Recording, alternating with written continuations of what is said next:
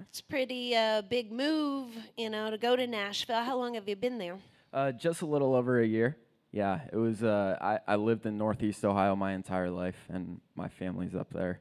They're still up there. So the hardest thing I think about moving to Tennessee is that in Nashville they don't show all of the Cleveland sports games.